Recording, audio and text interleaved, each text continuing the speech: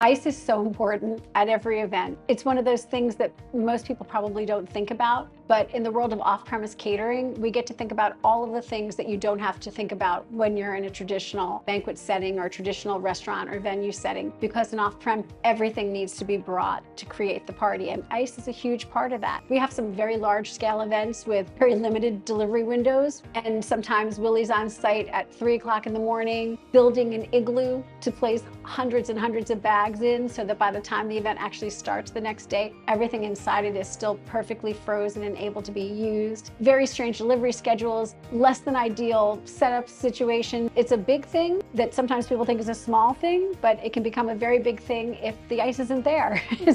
Definitely, and being on time is so important. In the 20 years we've been working together, I don't think there's been one occasion where you haven't met the delivery window, and that's incredible. Things happen, but we always do our best. I always tell our guys, it's better be earlier than later. I'd rather have them sit and wait, because we do know the significance, and having something as insignificant as ice can throw off your whole party. And absolutely. Trusting the right vendor, the right people is very big and very underestimated in business, and choosing the right vendor or the right partner.